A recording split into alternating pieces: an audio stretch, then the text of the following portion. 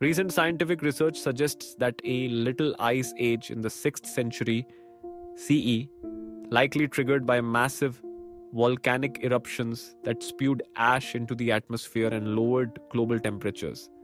played a more significant role in the decline of the Eastern Roman Byzantine Empire than previously thought.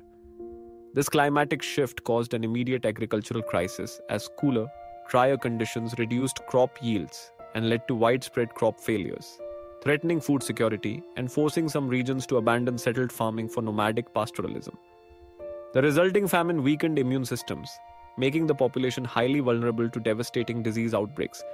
like the Justinianic Plague of 541 CE, with wetter conditions in the early part of this period, possibly boosting rodent populations that spread plague-carrying fleas. The agricultural decline also triggered severe economic instability,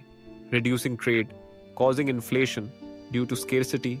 and straining imperial resources as authorities struggled to manage famine and disease. These pressures fueled social unrest and weakened the authority of the central government at a time when the empire was already facing internal divisions and external invasions. Though not the sole cause of the empire's decline, this little ice age acted as a critical stressor that amplified existing vulnerabilities,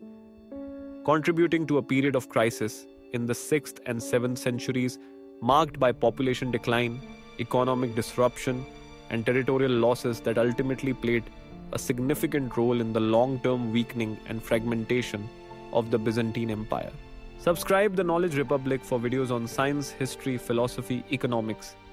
and geopolitics.